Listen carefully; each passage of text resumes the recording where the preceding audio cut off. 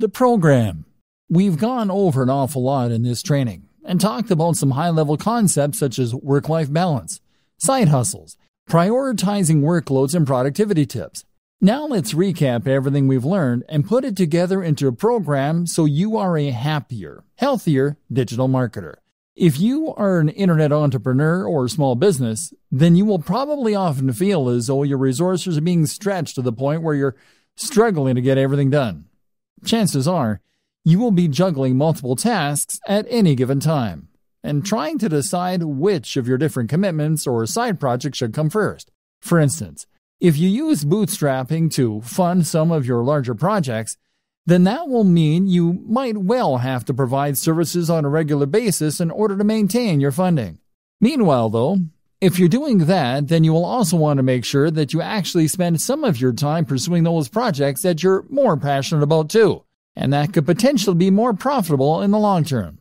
But then you need to choose which of those projects to invest the most time in, and which to do first, all while completing various administrative tasks and dealing with the other drains in your time, such as, lifestyle design.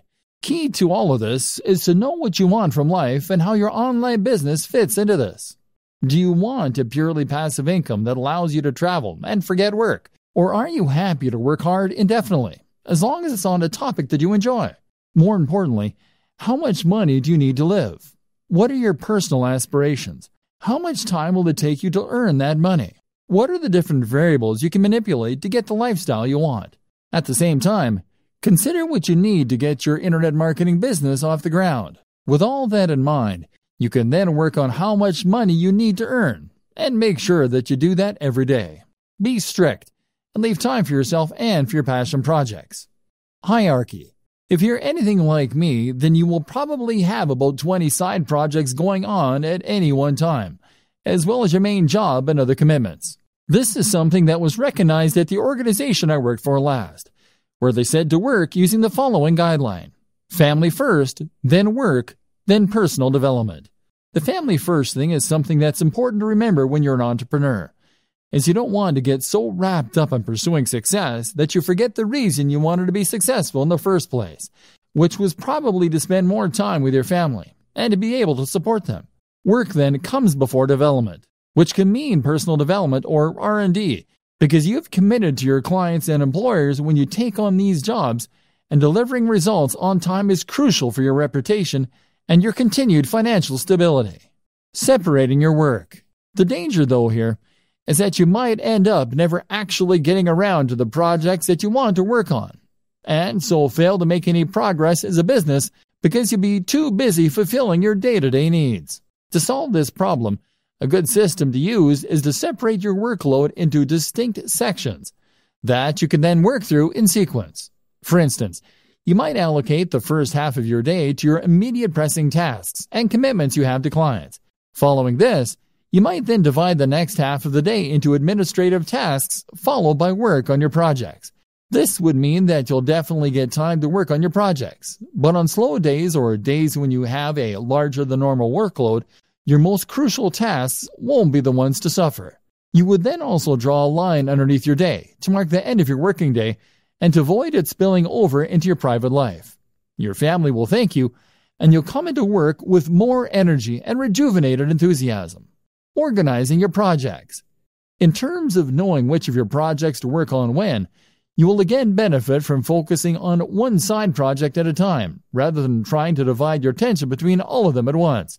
To decide which of your projects you want to prioritize first, it can be useful to do some math and to look into your projected time to completion versus the potential profit of the project. In other words, then, if you have a lengthy project that is something of a labor of love for you, then you may want to deprioritize this and focus on the shorter and more immediate profitable tasks. If you finish the smaller tasks first and these start bringing in profits, then you'll increase your overall turnover much more quickly than you would working on a lengthy and risky project initially. Once you have built up some success and experience, you can then turn your attention to the more ambitious concepts. Of course, there is always the chance that if one of your smaller side projects takes off in too big a way, it could end up preventing you from ever focusing on your dream projects. While profits are important, and it's good for business to use the above method, it's equally important to make sure that any projects you spend time on fit your company's mission statement. If you can't get passionate about it, then you have no business doing it. Steps to a better lifestyle. So for the burned-out blogger or the internet marketing maniac, here are some steps to enjoying a better work-life balance. Create a business model with a stable revenue stream and a passion project. Bootstrap. Know precisely how much you need to earn to fund your lifestyle and your passion projects. Likewise, know the lifestyle you want to live and consider a digital marketing strategy to achieve that. This might mean becoming a digital nomad, but think it through carefully. Earn that amount each day. Then switch focus. Work on one side project at a time. Make sure it is something that you love doing. Make sure it is something with a good risk-reward ratio. Start out with fail-fast, smaller business projects in order to learn and to start bringing in more passive income. Do not spend months and months on a sales funnel for your first project. Gradually switch the balance from the grind to those passion projects. Create multiple revenue streams. Look after your mental and physical health. Keep the mental discipline to avoid the temptation to keep working and to separate your work and your life. Meditation can be hugely beneficial. Eat, sleep, exercise. Dress for the job you want. Invest in yourself, in a great home office and a great, powerful computer for working on. Go to coffee shops to escape your own environment. You can travel more without necessarily becoming a digital nomad. Find the passion. Become a content creator more than a marketer.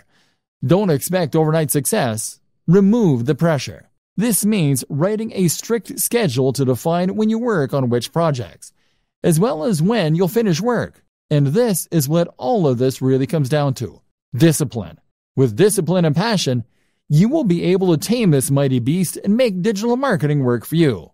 Then, anything is possible.